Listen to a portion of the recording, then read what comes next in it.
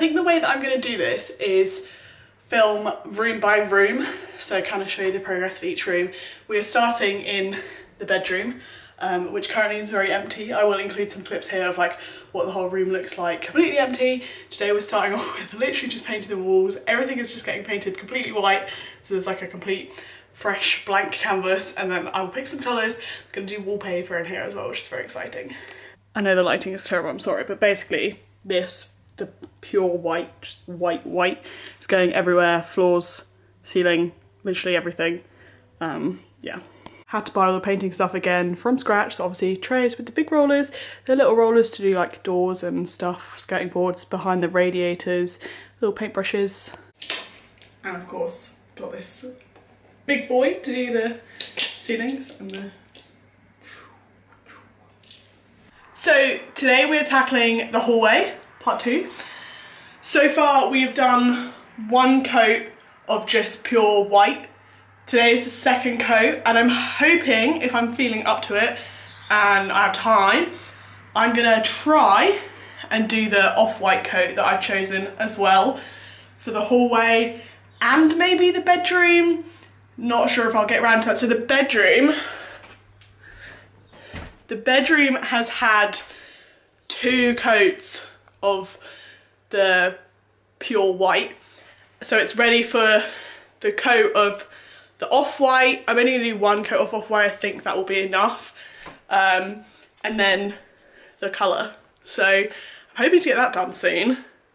Same with the hallway. I'm hoping to basically have all of upstairs done before I try and tackle downstairs. Slight change of plan. I just opened up the white, and I'm not sure how well you can see, there's not much left, and I still have all of downstairs that I want to do in the like pure white before I do a colour. So to avoid having to buy more, I'm going to go straight in with the off-white and hope that maybe I could get away with just doing 1 coat. Probably not, it's probably going to need 2, but we'll see how it goes. And then potentially, if I'm feeling up to it, I can do the bedroom at the same time. So I will try and include a little before photo if I can, but this bit here above the door and like in the hallway, there was a huge box here, another huge box here, and all this stuff for this like security system that didn't actually work, plus all these wires that would run along here and around here to like a box here that didn't work, and along the door and everywhere. So yesterday we ripped that all off, and then obviously that left like quite a few holes in the wall, so I had to fill all the holes. There was also this wooden plank along the top here, so we ripped that off as well and filled it all in, and it honestly looks a million times better. Obviously not much I can do about the fuse box. We scrubbed it up so it's a lot cleaner.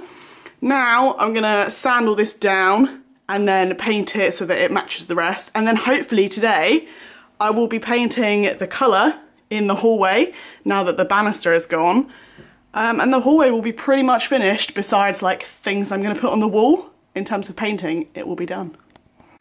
So I've done the final white coat, and I'm just measuring up for my half wall that I'm doing. I've worked it out so it's the same height as this banister, because I think this is a good like level for the paint. It gives like quite a good level to have stuff still on the white bit.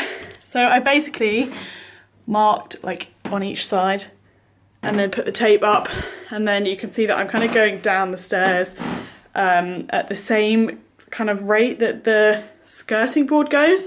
So then this is just going to go all the way down there. So here is our fully taped up wall. I almost ran out of tape right at the last minute, which was kind of scary.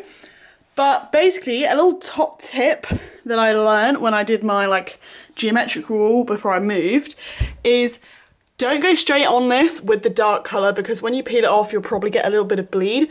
So you go over it with like the tiniest, like thinnest layer of the main colour that is already on the wall, so obviously white. So I'm just going to do a little bit around the edge, and then once that dries then I will go in with the colour.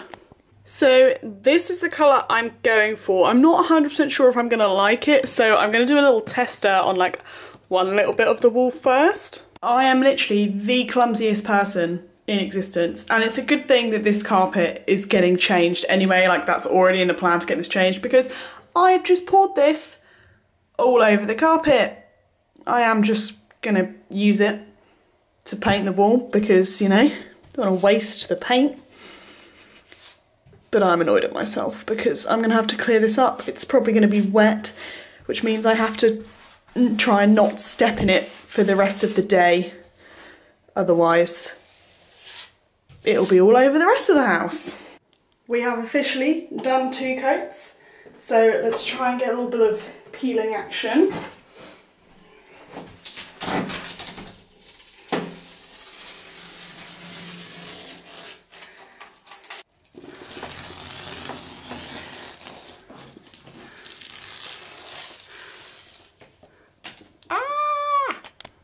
So all of this is off and it's painted, looks all nice and new, and we basically have the walls in the hallway completely finished. Obviously still got to get new carpet, and the next thing is to decide what to put on the top half of the wall, because obviously it's pretty boring like this. I think here is definitely a good space to either have like a picture or a mirror or something, but I need to decide on the whole layout.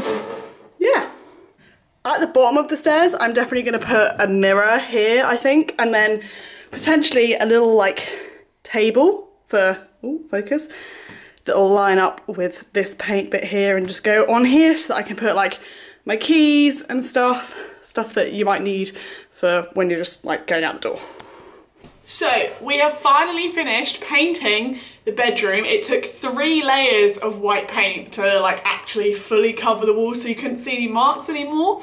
And so now it is finally time to put up this wallpaper. This is the one I've chosen, very jazzy. I wanted like a neutral colour, but I also still wanted something that was a little bit out there. So I went with this. Most of the other walls are gonna stay white, so I'm hoping it won't be too much. Basically, it's going on this wall here. The bed is normally here, and I have just leant it up against the wall because I didn't buy a wallpapering table. And you know, it was clarified to me that it was completely fine to just use the floor for the wallpapering and then to like mop it up afterwards, because this floor is getting changed, so it doesn't matter too much if I ruin it. That's what I went with. I don't need a wallpapering table because the wallpaper that I've got for downstairs is peel and stick. So this is what we're doing today. And then I will probably end the video after that because there's no new improvements coming anytime soon, and you guys haven't actually had a video yet. This is paste the wall wallpaper, so I actually don't think I'm even going to need to paste it on the floor. I'm pasting the wall and put it up. Things that I had to buy to be able to wallpaper: a bucket to mix the stuff in. This is the paste the wall stuff. I'm assuming, we'll find out in a minute, that you pour that in there, put some water in with it. I bought a wallpaper pasting brush. This little rollery boy. This I was unsure whether I really needed it and if I could probably have done some makeshift version, but it basically like pushes the 2 like sheets together to make sure it's like seamless, I think. We've also got scissors. I do have scissors, but my scissors are pretty gross, pretty old, so I thought get some new ones for this. This wallpaper trimming wheel, because I just know that if I didn't get one of these, I wouldn't have done a very good job of it. So, bought one of these to trim wallpaper, and a plumb line, which is basically just like, I saw people online saying they pay like £15 for one of these. This one cost me £3, so it was justified.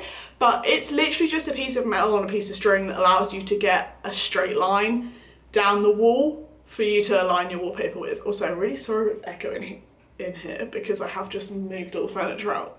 Oh yeah. Let's just do it. I've watched a few YouTube videos on how to do it. I think I vaguely know what I'm doing.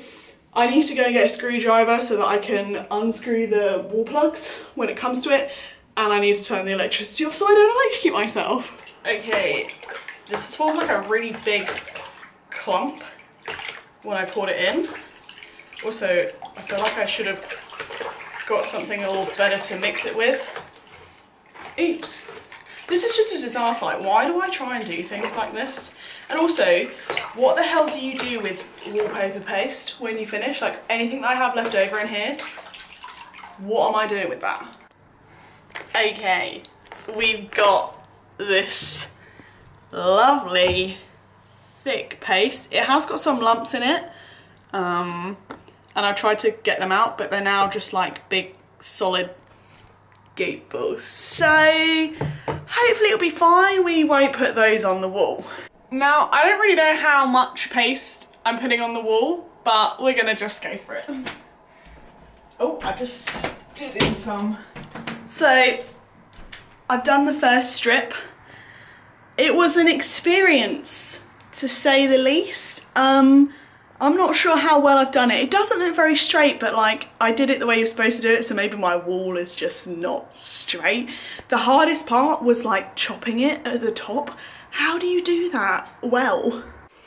So I managed to do my first plug socket, and I think it went pretty well, and I've somehow lined this up so badly that I'm gonna have to paper literally this tiny little gap, and I'm pretty confident it's gonna happen on the other side as well, which is so annoying.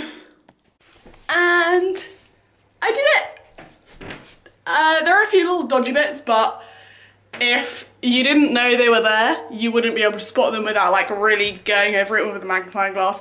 I think I just know they're there because I did it and I saw them when they happened. I'm pretty chuffed with it. I'm gonna rebuild the furniture, put the bed back, and then I will show you tomorrow when it's all finished. And here we have it.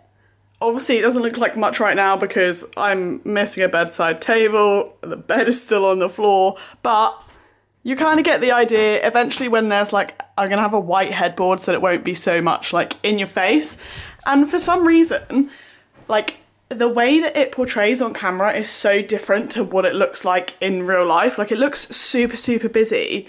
Almost looks like there's more leaves when you look at it through the camera, but like, it doesn't look like that in real life. But there we have it. I'm very chuffed. And I'm gonna end this little update here because nothing else is coming anytime soon. The next things are kind of like major updates. So I'm getting new windows. I will be looking to get carpet here, get the fireplace room. They're all things that are coming next, and they're all things that rely on other people to like book in to do and stuff, and money to pay for them. So they're gonna take a couple of months to get done. So I'll see you then. Maybe I'll have more updates before then.